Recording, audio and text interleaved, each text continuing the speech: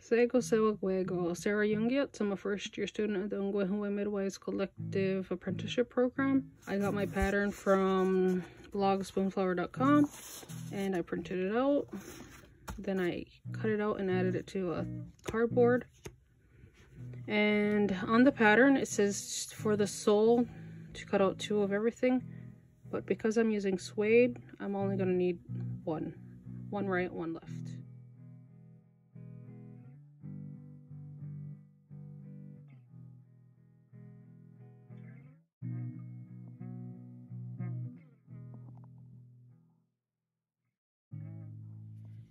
And I am going to put make sure it's the glue, it's the rough side down.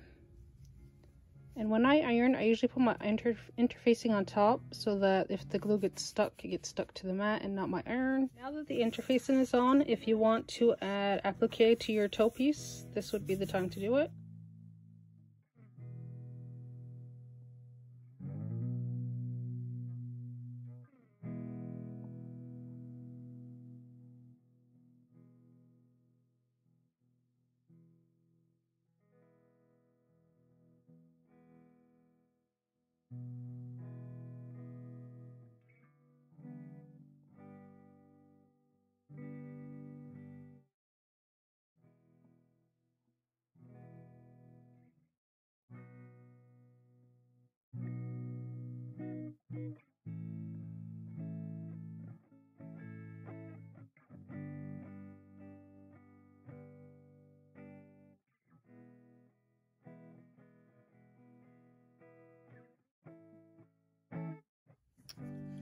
So we're going to try to add the elastic to the casing now that we made. See how this goes.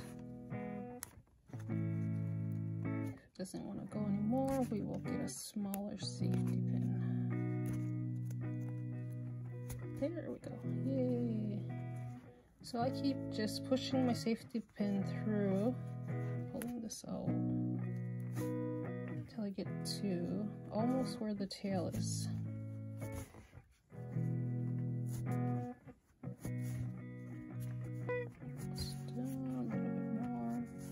You don't want your tail to go all the way in, then you have to do it over again. So now I'm going to stitch here, stitch this down in the machine. Usually I go back and forth a few times just to make sure the elastic isn't going to move.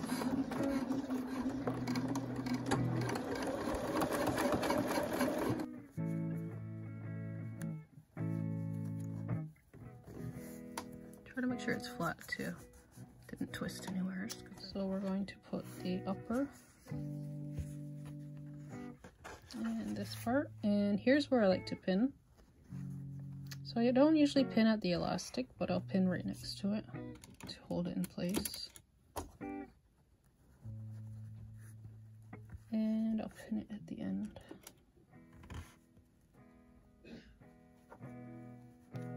And then I'll put the liner in there. So the good part with the good part. I just line these up and then I will just use the same pin. So with this one I'm going to start sewing from the outside to the middle. So I just want to mark the middle by folding it in half and making a crease with my finger.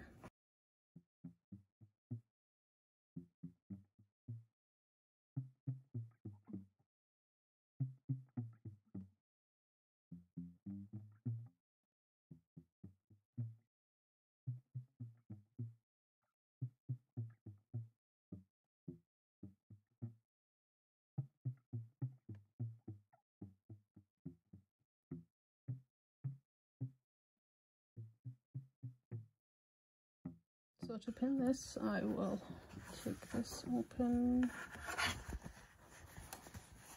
pull it, line it up the same as the other one, add a pin here,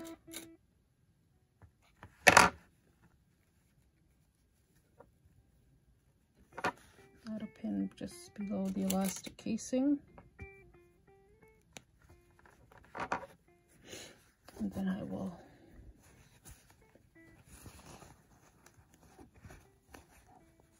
line this up.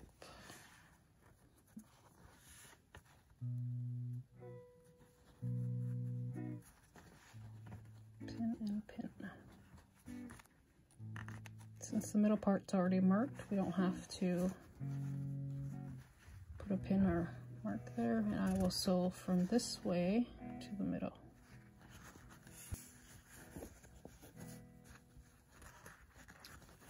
Let's see how this turned out.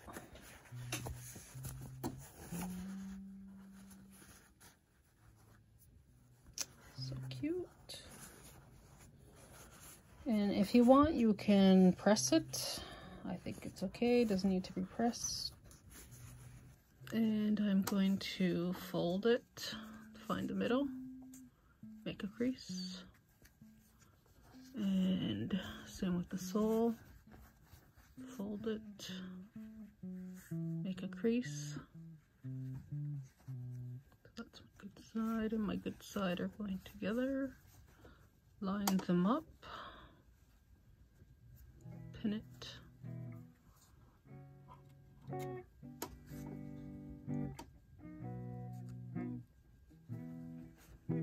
And I will continue pinning all the way. I will go along this way to the heel, and then I will go from this way to the other side.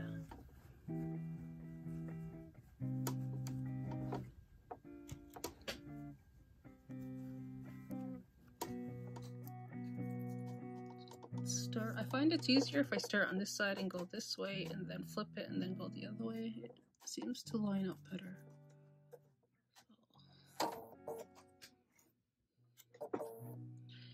When you start sewing, you want to make sure your needle's down, because we're going to be lifting our foot a bunch of times, and if your needle's up, then your whole fabric will move.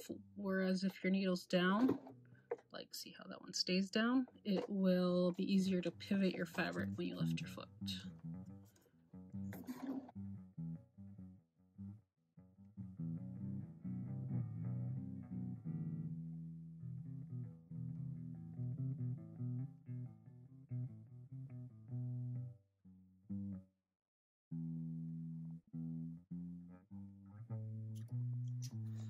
Here I want to just make sure it's pressed down so I'm not causing any wrinkles.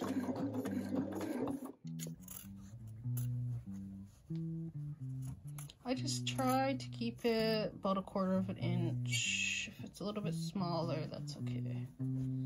Or if it's really uneven. If you had a serger, you could probably serge it now. But since I use flannel, it doesn't fray too much. And then we'll turn it a little bit out.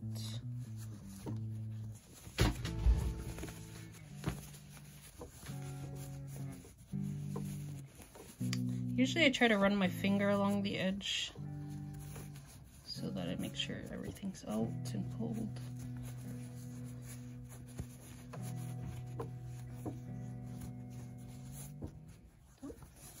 Push it along the toe with my finger.